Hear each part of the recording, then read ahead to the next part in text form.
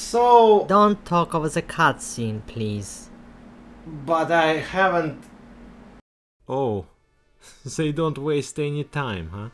Just like the last time, our alter ego seems somewhat melancholy when not engaged in a brand new Ultima adventure. You have traded the avatar's life of peril and adventure for the lonely serenity of a world at peace. But television Superman cannot take the place of friends who died at your side. His cravings are so severe that when he notices something as inconspicuous as a lightning strike, his first thought is this a sign from distant Britannia? Then again, this guy seems to have a peculiar mind. Like, seriously, I can't just ignore this. What the hell is with this poster on the wall? And why, out of all the Ultima experiences he had, he chose to frame the most traumatic one? As if you are in any position to judge someone's choice of framed artwork. I guess not. In addition to some rather cool VGA visuals and quite a moving score, this opening conveys so much information about the character in just a 30-second time frame. Specifically how he finds his real life shallow in comparison to a virtual one. And I mean, you can sort of see it, don't you? 2 titles prior, in search of entertainment, he unknowingly stumbled upon a life-changing experience that brought a sense of meaning and purpose in his life. Don't forget that the story of that game was philosophical in nature. The Avatar didn't receive his title for no reason. Real life suddenly, as we've learned in the following game, became shallow and dull in his altered perception. And not because of escapism, mind you. Considering what merely playing through Ultima V does to you, I'd have to imagine that actually living through it must have been quite traumatic.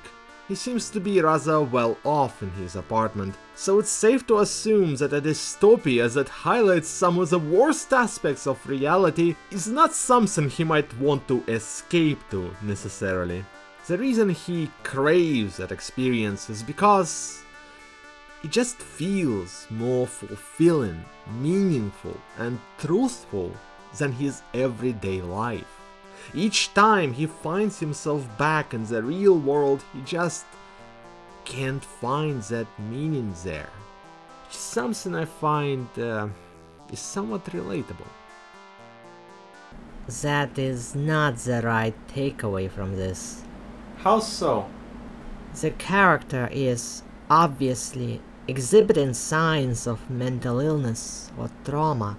He doesn't seem to have any social life, with escapism being his only joy, through which he sublimates meaningful life. Didn't realize you moonlight as a therapist, Seal. You don't have to be one to see that there is something wrong with him, George. Well, anyway.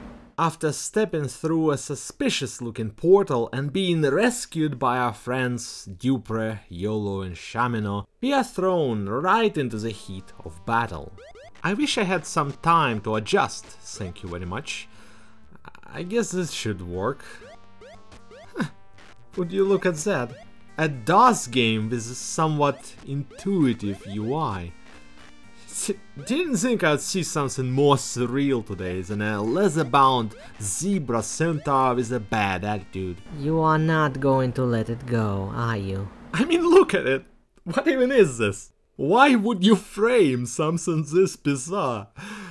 But alright, after the battle's over, we now have to, and I want you to admire the friendly welcome we receive here, prove to Lord British, whom we've just saved from gargoyles, mind you, that we are who we appear to be, with a classic copy protection quiz. Of course, only a guy with a poster of an equine pop star would know what part of the tangle wine does put one to sleep. Ah, it is indeed thee, Georg. Take this key. Britannia is under attack by gargoyles, such as those thou just fought. Thus far they have mainly been attacking the shrines of the 8 virtues.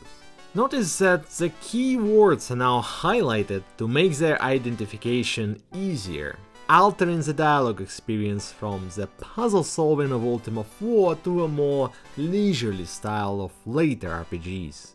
I'm somewhat sorry to admit, but the moment I saw a word highlighted like that, there was an almost audible click in my head, as the Morrowind dialogues suddenly made a lot more sense. It always baffled me how its conversations were structured like Wikipedia articles, so having experienced the evolution of dialogues from one Ultima to the next, I can now see where Bethesda was drawing inspiration. The underscoring isn't the only thing that's changed about those dialogues. Look at what happens when we leave the castle. A peasant runs up to us, initiates a dialogue, and starts waxing our ears off with positively insane claims, such as the ones that he is the very same Lord British we've just had a conversation with.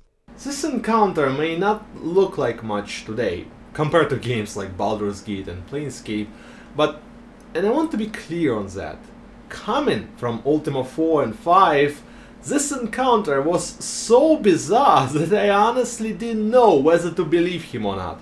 You see, as good as Ultima 4's dialogues have been, they were vessels to convey themes and gameplay hints.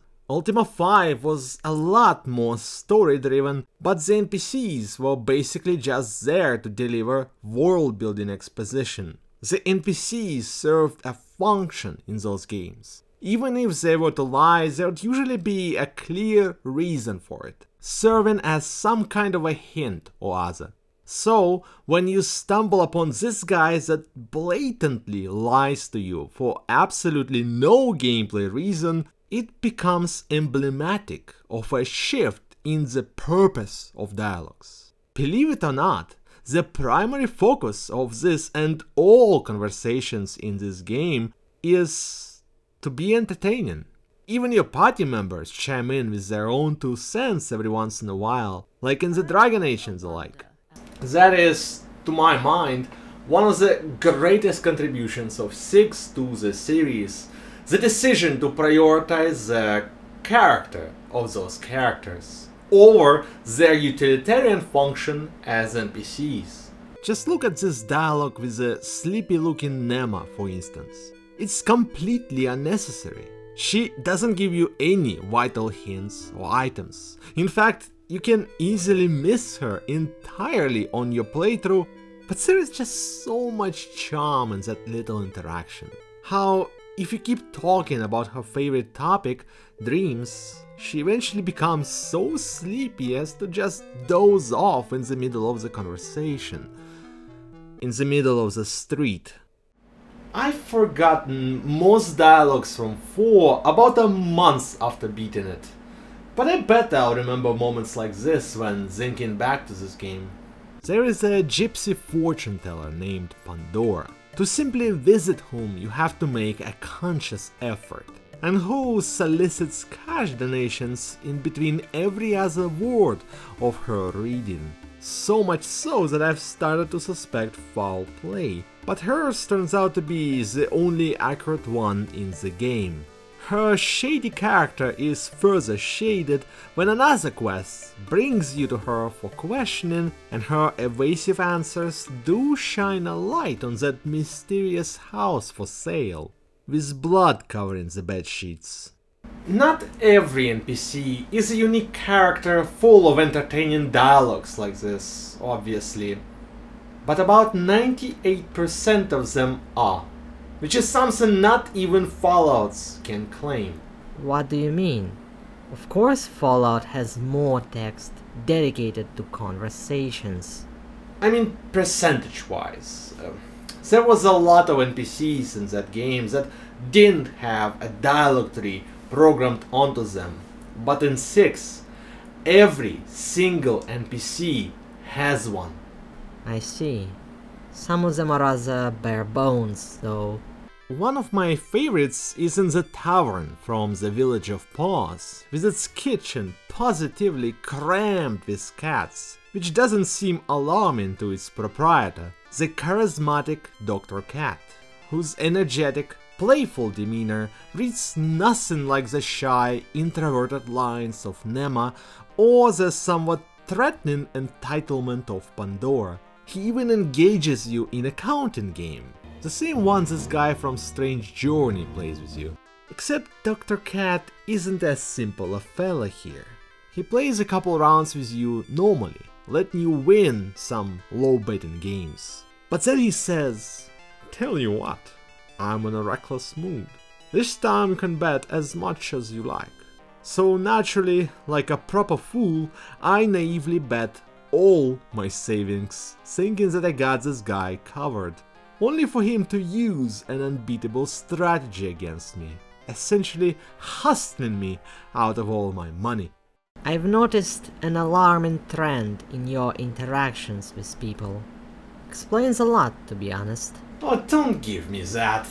I have already explained all this. It took me a while to start treating those NPCs as, well, actual characters. Right, totally. Especially that part when you didn't save before gambling. I just forgot. Happens to everybody. Sure. And how are you going to get your money back now?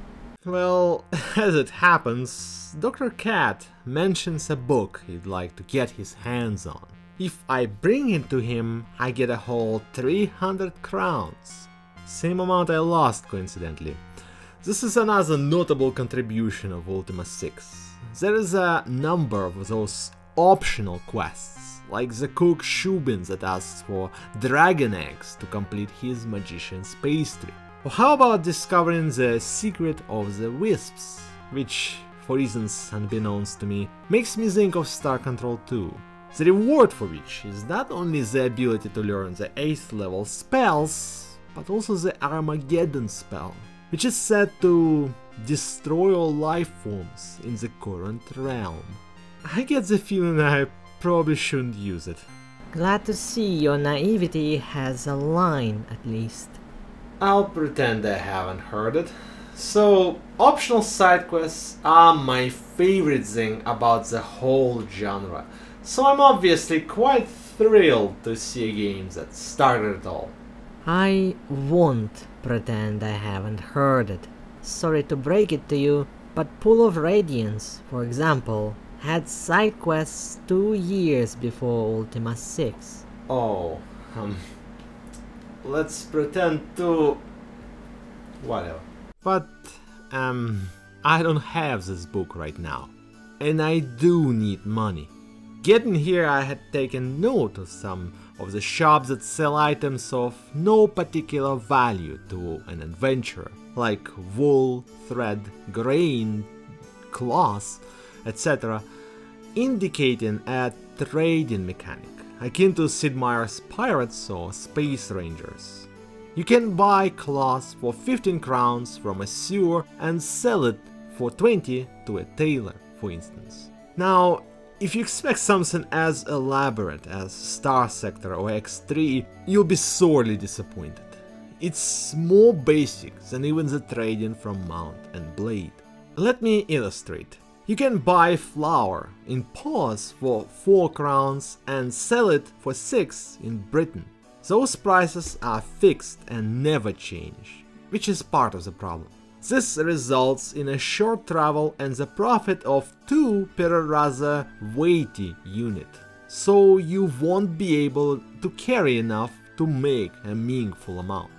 It's safe to assume that the longer the route, the greater the profit, so let's say buy wool, which is even heavier than flour, for 5 per unit at Magincia, and then sell it all the way to Paws.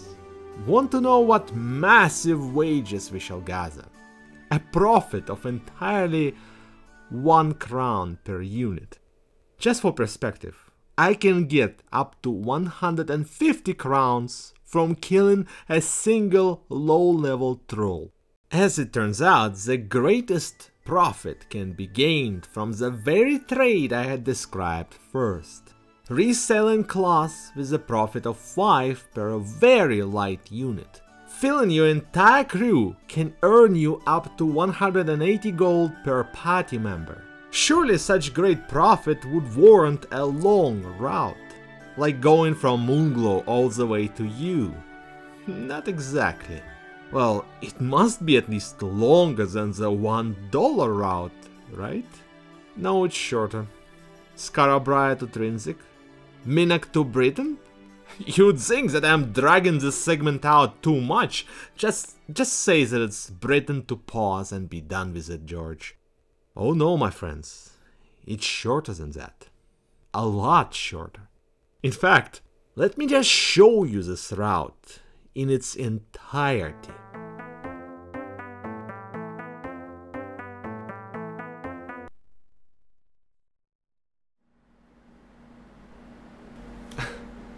You buy cloth, walk across the street and sell it for the greatest profit in this entire game.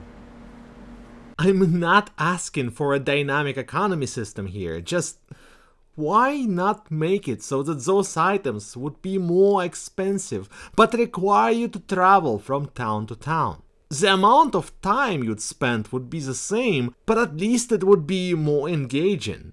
But anyway, I've made 1080 gold in 20 minutes, which is enough to buy 3 of the most expensive armor sets and enough food to not think about it ever again. So yeah, the economy system of 6 is rather all over the place. But trading is not why we're here. The dialogues, as we've established, are absolutely wonderful, full of charm and personality. And the same can be said about the quests. You might recall my disappointment at the somewhat lessened town solving of 5 compared to the 4th Ultima, so I'm happy to say that it comes back in full swing this time. Every town has a rune and mantra for you to find, and each of them is framed around a unique quest. In New Magencia, to find the rune, you have to identify the humblest person in town. That humble competition is rather easy to figure out, for those hermits and farmers are positively trumping my expectations when it comes to humility. Or how about Jellum? The rune served as a trophy in the Valor competition, and has been awarded to No Man. Speaking to No Man, you discover that the rune was lost at a pub.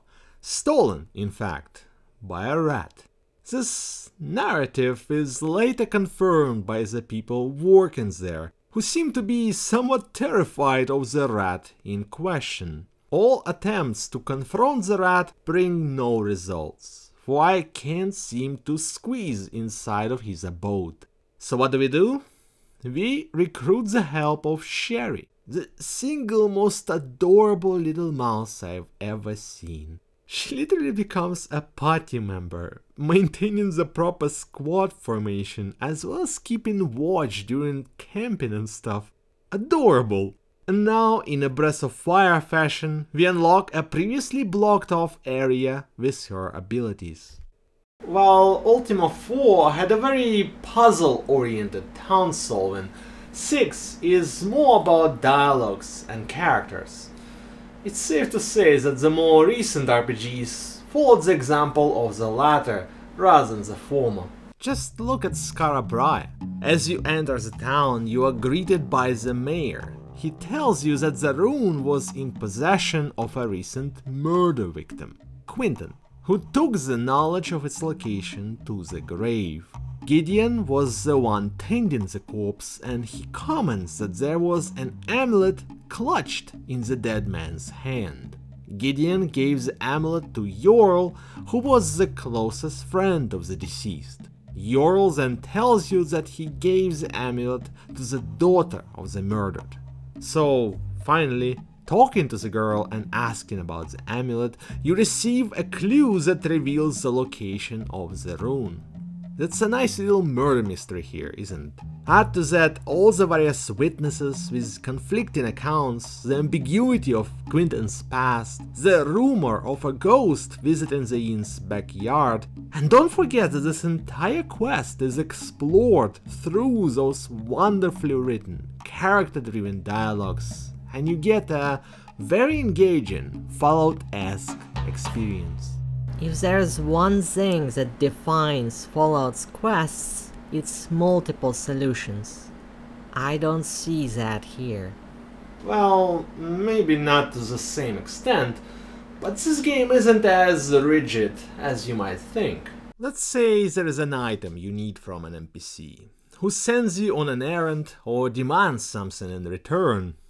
You can just kill the NPC and take the item, or at least steal it with a pickpocket spell. Sure, it would damage your karma, but this game is rather lenient with its punishments. You can easily kill and steal a couple times before the shrines stop talking to you, which is how you level up, by the way.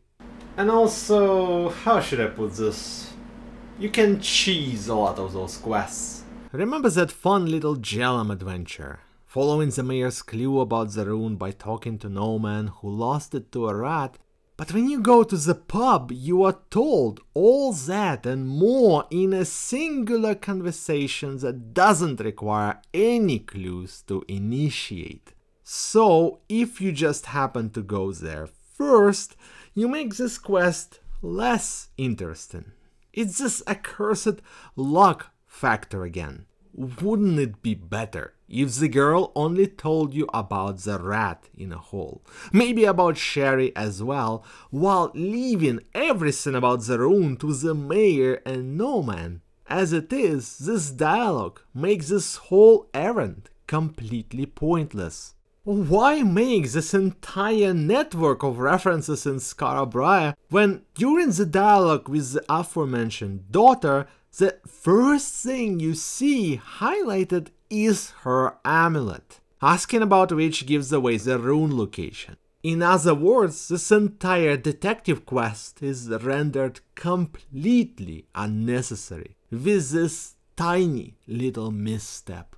It spoils the quest. And what's weird is that it could be fixed with the most minor of tweaks. Just remove the line about the amulet and there you go, you have an excellent quest on your hand. And unfortunately, those are not isolated incidents. There is a lot of quality quests here that get ruined with such annoyingly small and avoidable mistakes. The biggest example is Sid Meier's treasure map quest, which substitutes about 30% of the whole game. A key plot item, due to an unfortunate series of events, ended up in a pirate's buried treasure. The map to which, as you learn from Homer over here, is split into 9 parts.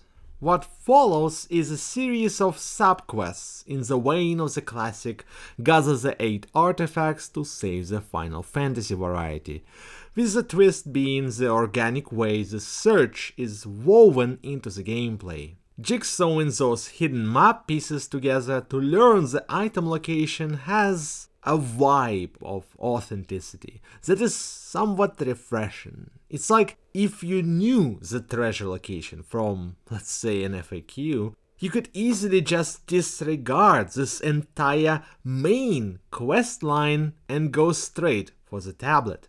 It's like the Fallout's water chip. Exactly. There's something neat about games not blocking off plot items with artificial triggering mechanics, which force you to play the game in a linear fashion. Like, it would be so much less interesting if along with the final map piece you'd get a key to it or something. There is a certainty here that every artifact, character, dungeon and town are going to be right there from the very start of the game. They are not just magically appearing when the plot requires them.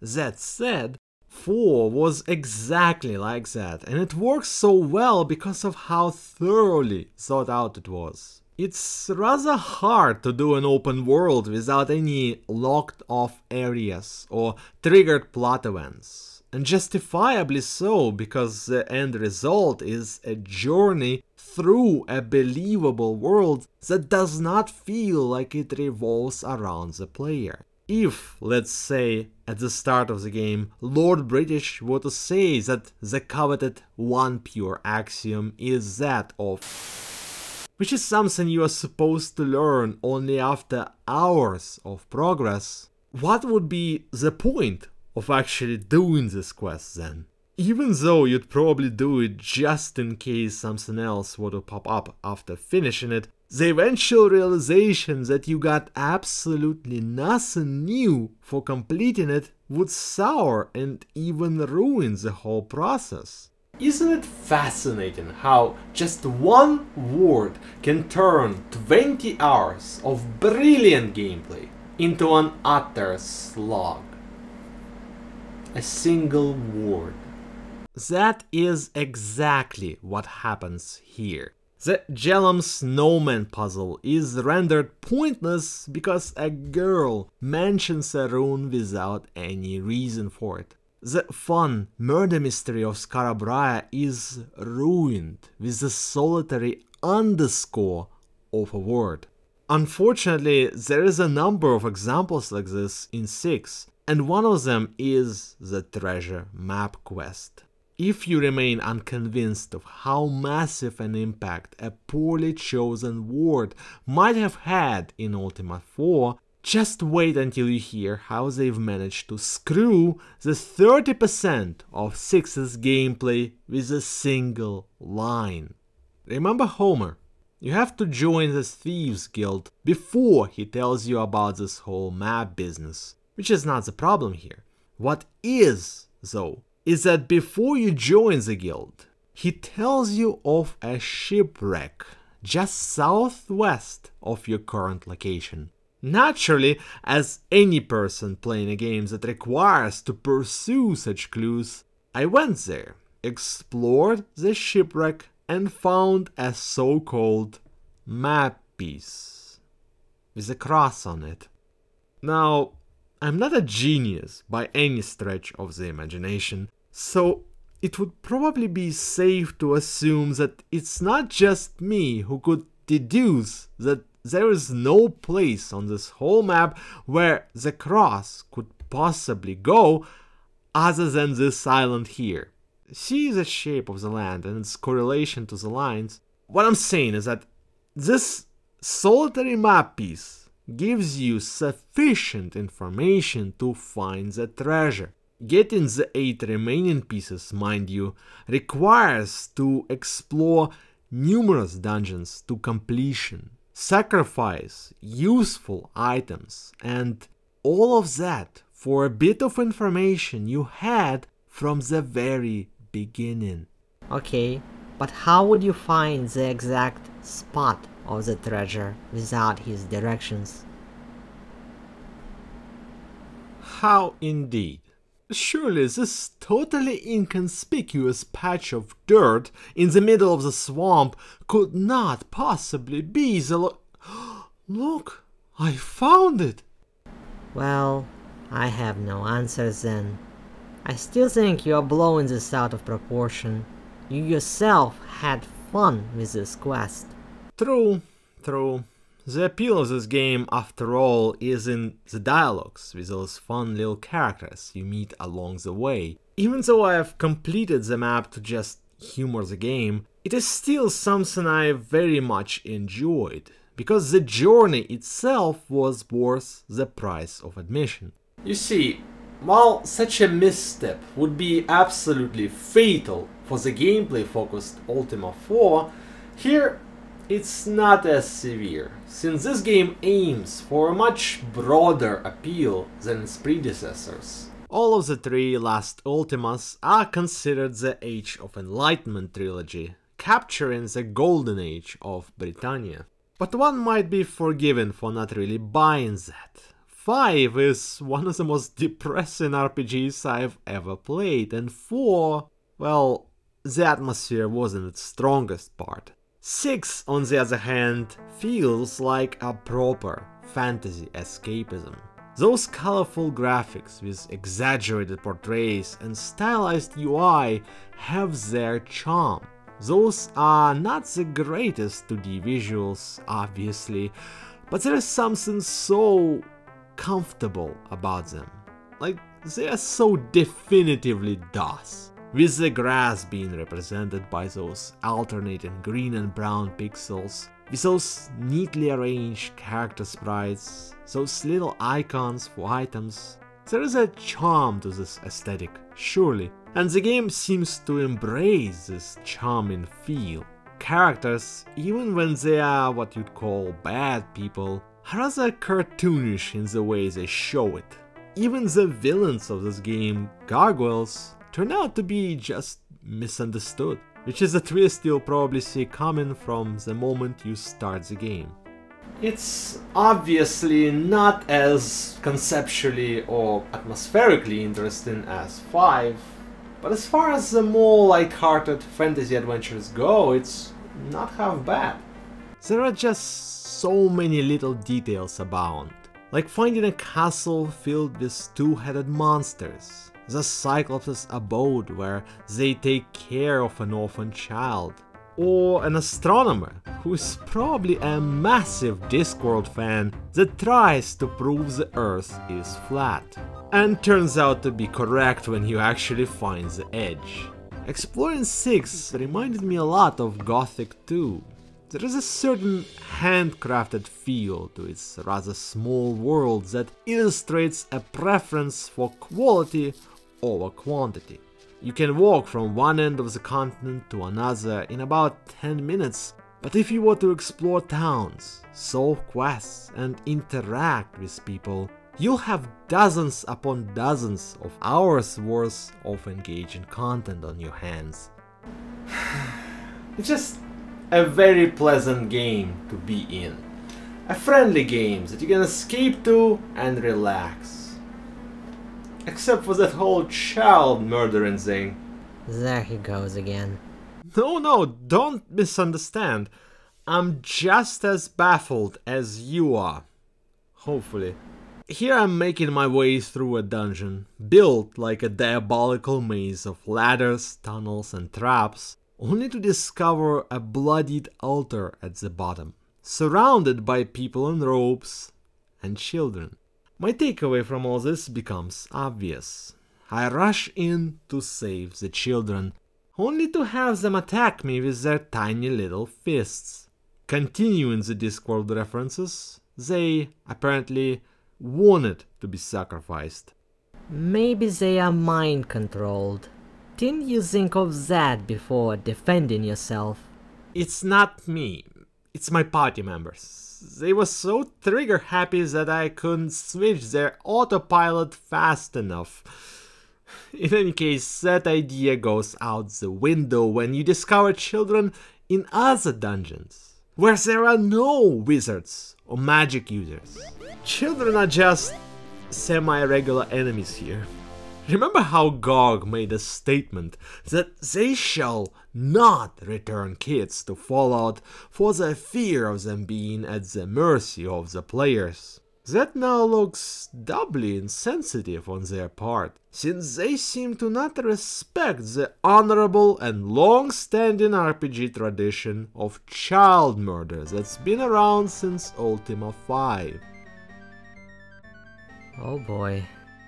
You know, it's weird just how much bad stuff you can do in this virtuous game about an honorable avatar. You can drink, hire a prostitute, literally murder everyone, including cats and dogs. Not to mention stealing and robbing people. Who could have guessed that there was a game in which you could murder a prostitute to get your money back 11 years before GTA 3? And that game was of the noble Ultima franchise. There is even an opportunity to go an extra mile in terms of being a dick. The mortician, who eats dead bodies by the way, offers to burn the corpses of anyone you bring to him. so that they could never be resurrected again. There is a problematic social class issue he unknowingly points out. Those who cannot afford resurrection know the cold comfort of good honest soil. So yeah, as long as you've got money and goons in this realm, you can live forever and burn whoever is challenging your authority. The only thing you cannot do in this patriarchy, bizarrely enough, is use a ship you don't own. Now listen, killing children is fine and dandy, but using a frigate without an appropriate deed? Are you some kind of a sick freak?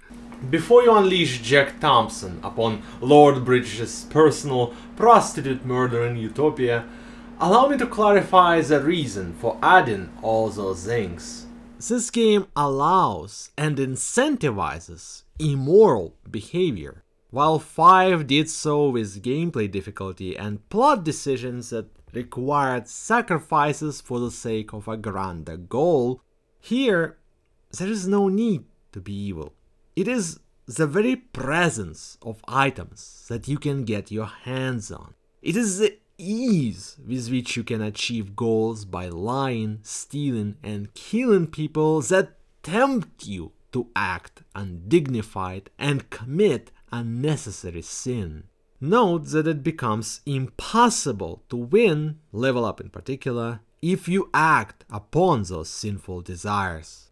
You see, to beat this game, you have to maintain virtues, to suppress all the urges that the game itself incentivizes, and instead act as this paladin-like avatar.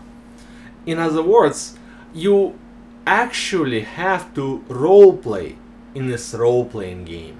It's really cool. 4 had something similar with the temptation to escape battles, but here it's far better implemented. It's not punishing you for behaving rightfully, but simply tests your resolve, makes you question your impulses. Also, a couple acts of thievery and innocent enough lies can be balanced out with the good you are committing. You just have to not overdo it. On the topic of advice, I highly recommend going through the sewer dungeon first. This is the Buccaneer's Cave. Nah man, it's the sewer dungeon. The way you unlock it is by blowing up the ironclad door to the Lord British's private bathroom, descending which you find a guy weirdly fascinated with ducks. He even gives you a rubber one. Fascinating. I mean, it is intended as the first dungeon, partly because it's one of the few that doesn't require swamp boots. Seriously though, buy swamp boots as fast as humanly possible, but mainly because it opens up the treasure map quest. A bit weird how such an important dungeon is hidden so much out of sight. It's actually one of the reasons the questing in this game isn't as good as in 4, in which, no matter how you go about its non-linear open world, you'll get the intended experience. In 6, on the other hand, if you either miss or decide to postpone the sewer dungeon until you beat all the other ones, you'll noticeably worsen your experience with the game.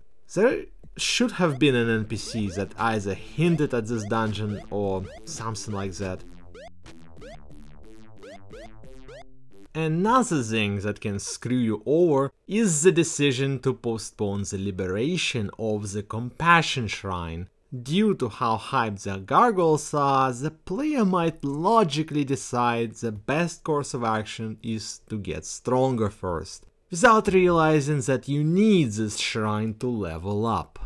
And that is simply because there is no information given to you about that. It's something intended for you to find on your own. So, if a player is cautious, he is going to be severely punished, going through a much more excruciating gameplay experience than the player that would decide to liberate the shrine and talk to it.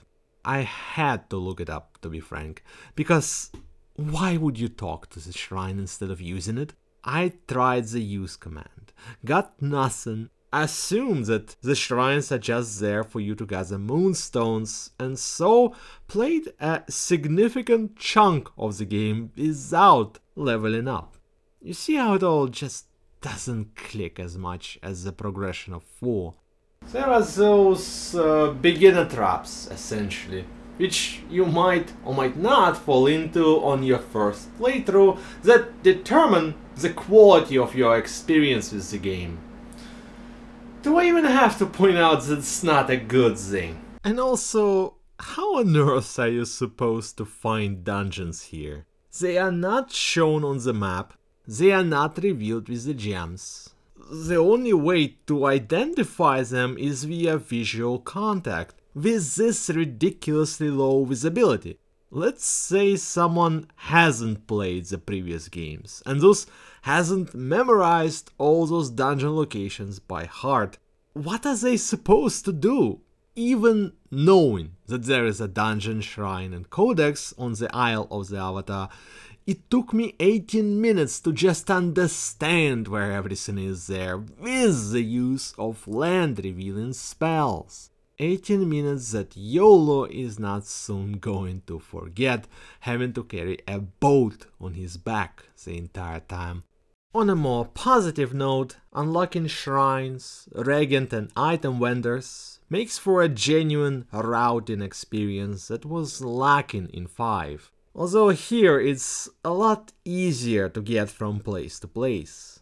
There is no arena-based random encounters anymore, thus there is not as much need to plan your routes as before. To make up for that, there is now a wait mechanic, which adds a whole new dimension to management, as you now have to not only plan your routes, but also the distribution of items across your party.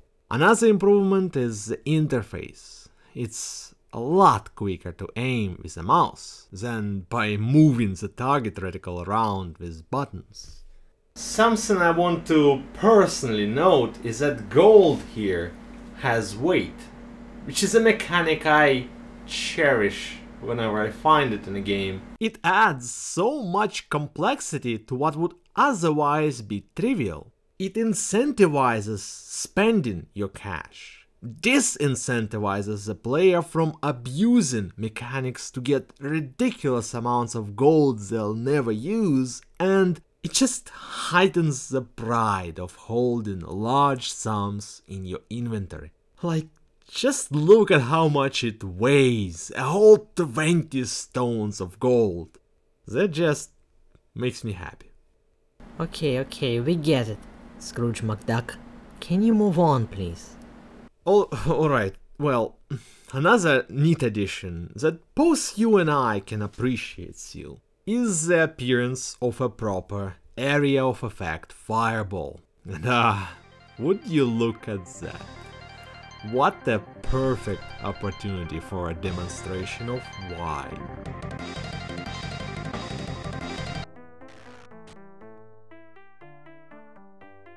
You know, there are some massive flaws with the magic here. Useless spells for a start. And I don't mean that in this spell is worse than the others kind of way, but it literally does nothing because they forgot to program it kind of way. What's even more idiotic is that there are literally no magic users as party members in the entire game. I was positively baffled with this discovery and personally take issue with making Jana, the druid, my favorite character who had the most interesting dialogue of all party members in 4 and had a beard in its sequel, has no magic abilities here and for no reason. You might argue that this is because the magic is OP as hell. The cheap disable spell, which you can learn very early on, has a 100% hit rate at reducing the target's HP to 1, making it the easiest Ultima game by far. And it's not the only way to break it. Glass swords are rather cheap and kill everything in one hit. The invisibility ring prevents enemies from retaliating even when you attack them. So, if the devs were trying to avoid making Janna OP, tough luck. Armed with glass swords and invisibility rings, she has cleared a layer of about 8 dragons on her own. Oh, and the Great Heal spell simply removes the threat of dying, flat out. As you can tell, this game is not as well balanced as 5, which had a gradient of enemies in terms of difficulty. You couldn't kill dragons or demons offhand, but you could orcs and skeletons. Here, even without abusing the mechanics, it feels like the difficult end of the spectrum is lessened. It plays much more akin to the sinking ships with bare hands at level 1 experience of the first Ultima, and as a result, there is not much of this classic RPG satisfaction of getting stronger and stronger, eventually beating those previously impossible enemies. It's weird that only the 5th game in the series got this thing right. The dungeons here are a mixed bag. Remember how in 4 there were all those rooms, each presenting a unique gameplay situation? 6 doesn't really have that. You just explore the tunnels, killing everyone in your path, marking a return to the Ultima III's approach to dungeon design, except a lot better realized, and from a different perspective, making them more difficult to map for one thing. Since they all look absolutely identical, it starts to become a bit monotonous, if not for how each dungeon has a certain thing going on in terms of layout. Just compare the narrow, maze-like tunnels of the End Mound that are just as difficult to fight in as to navigate through, to the giant open caverns of the Destart's Dragon Lair, which are just as easy to get lost in, but for a different reason. And compare them both to Shame that has those insanely long tunnels that only occasionally split up. It's very easy to map, but it gets a bit tiresome to backtrack after hitting a dead end. Isn't it fascinating how you can make visually identical dungeons feel distinct through absolutely nothing but their layouts? It's not enough, though. In Wizardry 7, in addition to mapping the dungeons, you had to manage your resources, strategically utilize the combat system, figure out the extensive puzzles. There were layers of mental stimulation, without which the gameplay becomes a mindless slog, which is, sadly, what we have here.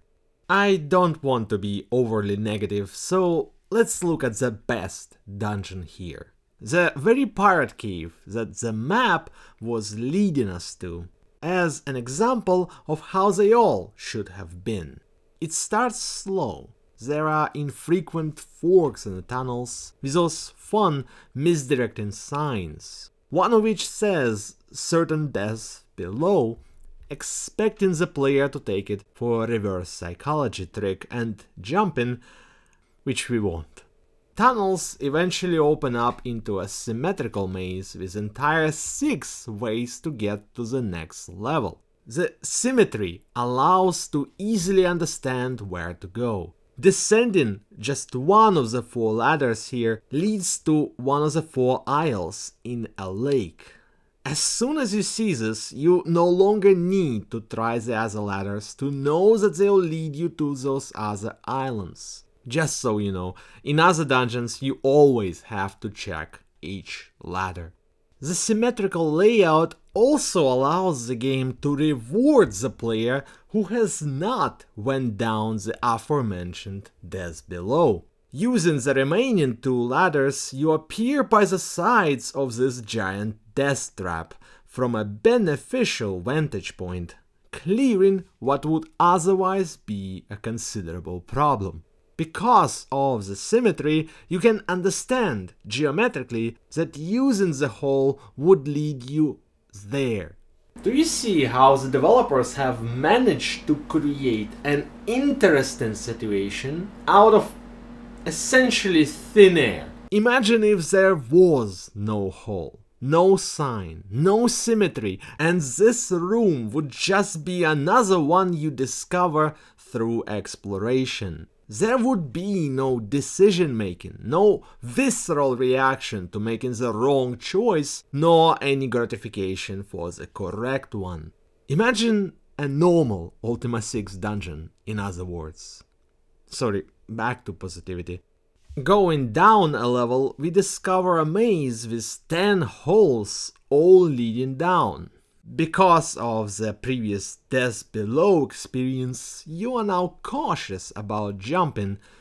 And yes, turns out that this wasn't just a gag, but a proper game design way of teaching you a new mechanic. So now you are inclined to map out the maze prior to making any leaps. Thus you discover a solitary ladder. Exploring the level below, you see numerous lava pits conspicuously coinciding to the locations of the holes above. Logical to assume that jumping down them would not have been the smartest idea. It's all basic stuff. Why you mulling over it so much? Well, playing through those dungeons is a rather brainless activity, so the fact that this one has managed to make us think environmentally and assess the situation, to wake up essentially, is a sign of proper game design. Plus, I haven't talked about the best part yet. What follows is an environmental puzzle, where you have to compare the maps of the two levels and identify the one hole that doesn't lead to a lava pit. No one explains that to you. The reason you naturally come to this conclusion is because the game taught you the mechanics of this dungeon prior to throwing its ultimate challenge at you. If the player were to just suddenly find this puzzle in another dungeon without proper introductions, they would probably just try those holes one by one on pure mindless momentum of dungeon crawling, which is a sign of just how boring most dungeons are here. They all have those pointless dead ends, which you have to check each time. Have to, since ladders aren't shown on the map. Even the Pirate's Cave is not perfect. Those stretches at the second level could and should have been cut, as they do nothing but distract you from the revelation of the Death Below. There is just so much fat in those dungeons that it drowns the interesting things that are in them. Like the too high a respawn rate of enemies that makes mapping more difficult than it is already. This game in particular makes me wish so much for an auto map feature from Shin Megami Tensei. Hell, even Wizardry 7 had a map.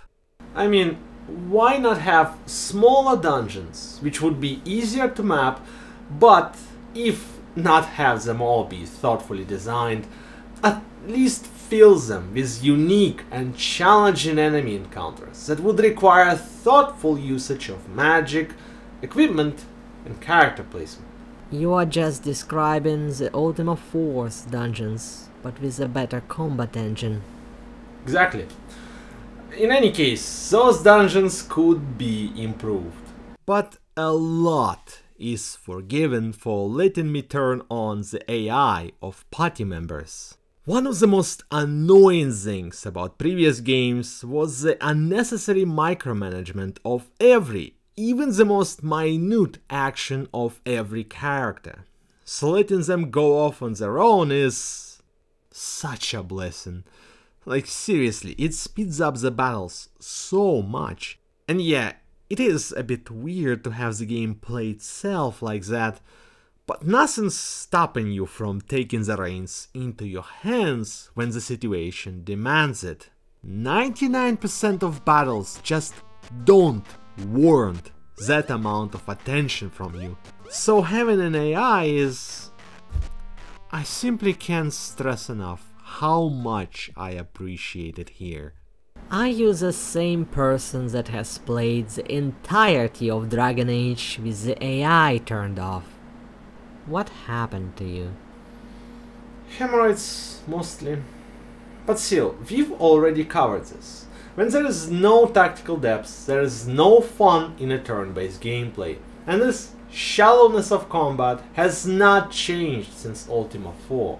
Sure, I would have preferred a good battle system for once, but with the lack thereof, the AI serves as a nice little painkiller that essentially minimizes this lacking aspect of the game, allowing you to spend more time with the things that are fun about it. Another absolute blessing is the ability to fight using a single character. In all Ultima games since 3, leveling up the characters evenly was always a pain. The XP goes to whoever delivered the finishing blow, so more often than not it results in jarring gaps between characters, inclining you to take matters in your own hands. Specifically, you had to surround foes so they wouldn't run away and then tediously skip turns of everyone except the underleveled character, who'd usually miss a lot because of that, adding to the tedium. In addition to being annoying, this process always seemed quite unsightly to me. It's like, remember that scene from Texas Chainsaw Massacre when they hold the girl down while the grandpa keeps missing her head with a hammer? Quest of the Avatar, ladies and gentlemen. So, in 6, all you have to do is just not press the battle button, select the underleveled character in solo mode and go kill as many enemies as you want, while the rest of your party simply stays in one place. Wonderful. If I had to pick the best thing about dungeons, it would be those occasional cool discoveries, NPCs in particular, like the expert thief Phoenix in hiding, or the old pirate Ybarra that seems to have a black hole for a stomach. Those encounters are fun. And that's the thing, isn't it? Ultima was never about dungeons. They invariably remain the worst part of any Ultima game we've covered so far. What's fun about those games is the overworld stuff. The towns, the quests, the dialogues, the puzzles, etc. There is a depth to those qualities that rivals that of Wizardry's dungeons. The town solving, the routing, the sense of non-linear progress through a web of interconnected quests that all serve towards the final resolution. So, when Ultima 6 boasts a bigger amount of larger dungeons, while lessening the amount of towns compared to 5, feels like the priorities were somewhat skewed here. What about the Underworld? It must be right up your alley then. Oh yes, the Underworld is a direct improvement over 5's. It is not just an empty giant wasteland, but an island with a city in it, filled with interesting NPCs, quests, dialogues, and providing a glimpse into an entire different culture of gargoyles. It's perfect. It plays to the strengths of Ultima, providing exactly what the player would want from a mysterious underworld. The music in 5 was better though. By the way, I should probably mention that the music is reused from the previous game, but here it just fits so much better. I would not recommend playing this game without music like I did the last time. I also appreciate that it is smaller than the overworld, and that as soon as you enter it, you get a goal and directions from Bailem. Without a map and with such poor visibility, it would be a true nightmare to explore a giant location. The 3 dungeons in Underworld are interesting, by the way, all themed around different principles. The Control dungeon has a lever puzzle that requires you to use your party members in a rather clever way. It's about control, both of the mechanisms you operate and the environment you occupy. The passion, I feel, could be a lot better. It's a straight line with a couple fire hazards that you can easily overcome with the mass protection spell. Not exactly the embodiment of a burning passion, I'd say. Imagine how cool it would be if this entire tunnel was filled with flames and lava. It would be at least visually novel and surprising. Diligence is especially peculiar. By hard and laborious work that requires diligence, the game assumes a big maze of repetitive rooms. It's like the game knows that those dungeons aren't all that fun. What is fun, though, is a philosophical analysis of a retro DOS game. I had worries going in that this game would not have any content worth dissecting, but I was pleasantly surprised. Thematically speaking, this game continues the deconstruction of the original quest from Ultima IV that began in 5. Even though there is no grand crisis like in the latter, people have started to waver in their virtuousness. The humble magicians are anything but humble. Scarabria partakes far more in spirits than spirituality. In Gelum, people are afraid and defeated by a rat. Britain is more commercially driven than compassionate, and so on. The only place that truly lives up to its ideal is the Buccaneer's Bay. Pirates and thieves are going about their business as usual. A suspicion might arise that Britannian values may not be as infallible as Lord British might want you to believe. At the very least, it's not the only functional morality system, which is highlighted with just how many interdimensional visitors you see in this game. Sigaleon is one such visitor, coming from a dimension not dissimilar to Britannia, describing his arch-villain as a lot like your mundane. Zog, on the other hand, is so different that to it, not just Britannian beliefs, but human perception of reality is wrong and bizarre.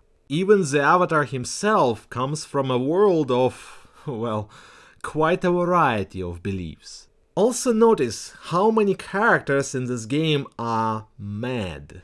Sutek, the sewer guy, Hermit on an island, Ybarra in Shame, the Gravedigger and the Mortician in You. The insane are perceived as such because they've stepped outside of the boundaries of normality. Not all of them are well adjusted, but their presence here highlights the line that was previously invisible. The line between the Britannian bubble and whatever is outside its norm.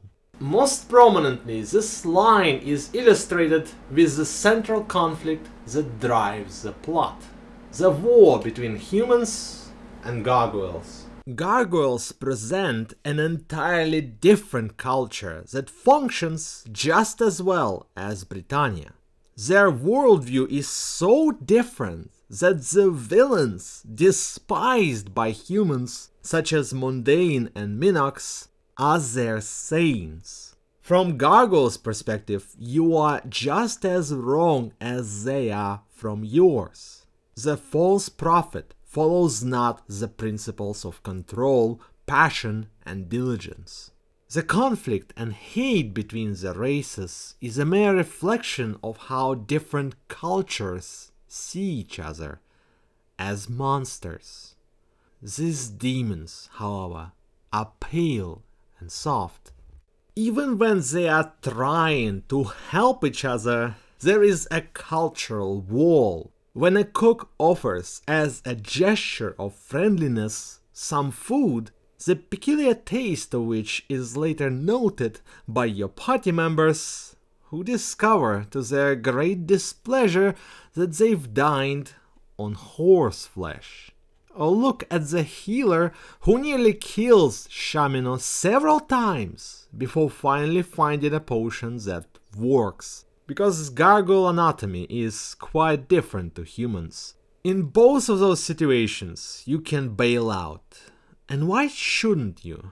After all, Dupre wanted to stop you when you were offered an amulet wherein which served as an important step in establishing peace between races. And you can see where he's coming from, right? Dupre was afraid for you. Afraid that it would be a trick or a misunderstanding that would result in the death of his friend. Hell, if that healer was not as lucky and had actually killed Shamino, wouldn't someone like Dupre want to avenge his death on the unfortunate healer? You see how difficult it is to establish cross-cultural relations. An accidental loss of one life due to a misunderstanding can lead to a war that results in millions of casualties, which is not unprecedented in our own history. If you remain unconvinced of the difficulty, rest assured that so far we've covered easy examples. But now we come to the big one: slavery. Gargoyle society is segregated into the ruling, flying, and the subservient, wingless classes. Which type the gargoyle becomes is determined at birth. The wingless are said to lack even the basic intelligence, operating more like animals. They can talk, for instance. Thus they are used to work the plantations and wage combat. This sounds awfully awful, but let's give the benefit of the doubt. What if they are mentally underdeveloped?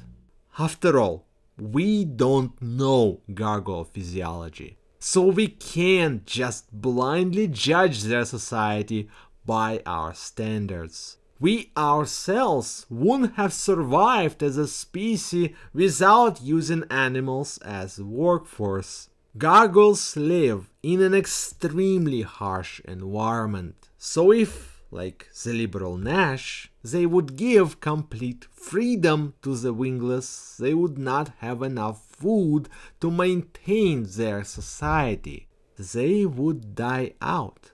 Considering with what respect and care they treat the wingless, it does seem plausible that this is all okay.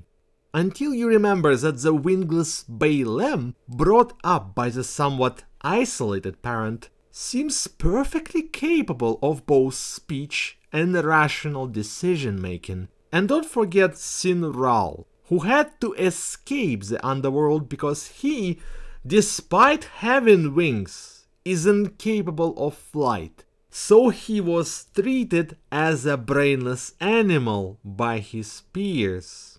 Only the greatest gargoyles receive names, so maybe Nash is the Martin Luther King of this society. The truth is, we simply don't know. Maybe Bailem is a mutant and Sinral a liar. Regardless, what we can say with certainty is that Britannian morality is now put into perspective. Ultima IV, if you recall, was reasserting the righteousness of Western values. 5 then showed how those values can be used to propagate harm. The point of Ultima VI is to show that this moral code, or any code for that matter, is not infallible, and definitely not the only one that works. During this game, we see many people operating outside of Britannian value system that nevertheless lead good and productive lives. as well as entire gargoyle society that functions perfectly well while having the opposite of Britannian cultural code. And isn't it rather telling that the only thing which puts them on the verge of extinction is your actions?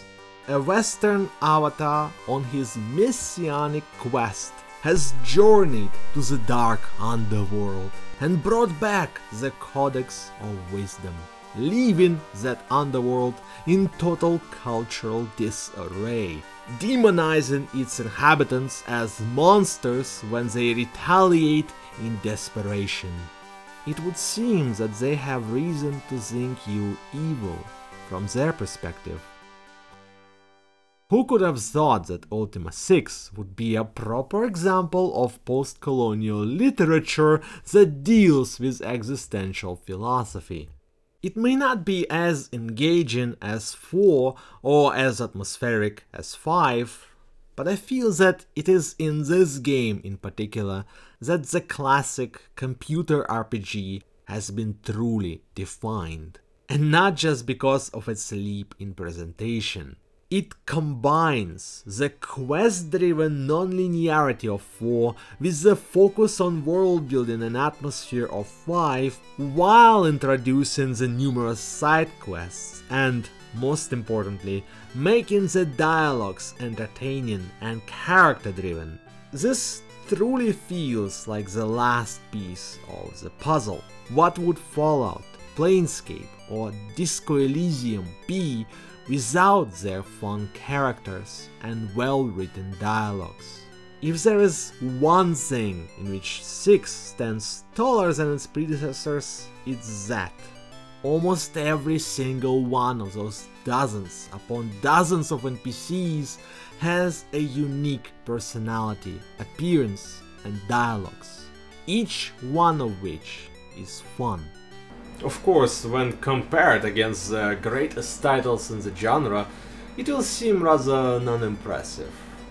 But, on its own merits, as a singular experience, I would say that Ultima VI, The False Prophet, is a good game. Glad you liked that prostitute murdering utopia, as you called it. Oh, let's not get too hasty, Seal.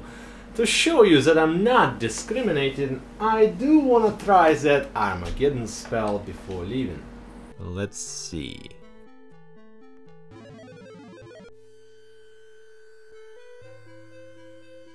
Of course, who could have doubted that Lord British would survive the Armageddon?